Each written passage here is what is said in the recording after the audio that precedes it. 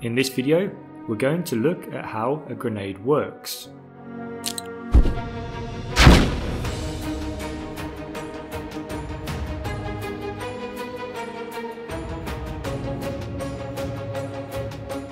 The MK2 hand grenade consists of a safety pin, safety lever and body.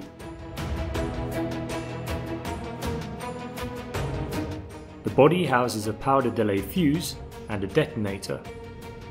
Surrounding the detonator and fuse is the explosive element of the grenade, the charge.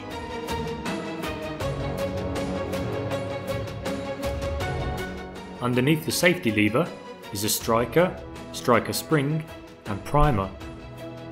Let's now look at how all these parts work together to create an explosion.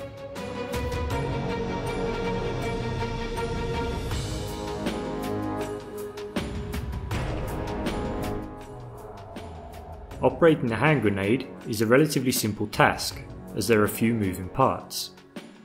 The operator uses one hand to hold the safety lever firmly against the grenade body, whilst the other hand is used to remove the safety pin. Providing the operator does not release the safety lever, the grenade will not explode. Once the operator has thrown the grenade, the safety lever will be released, and the striker spring will rotate the striker until it impacts upon the primer.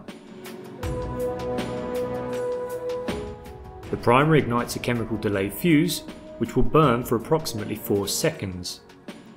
The delay burns until it reaches the detonator, at which point the detonator will explode and cause an even larger explosion as it ignites the charge.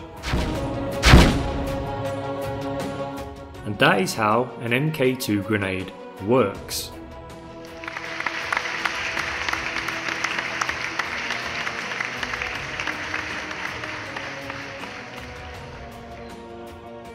If you'd like to see something explained using 3D animation, then please do leave a suggestion in the comments area. If you like the video, then please do subscribe or share it on social media. It really does help us out and allows us to produce more and more content. Thanks very much for your time.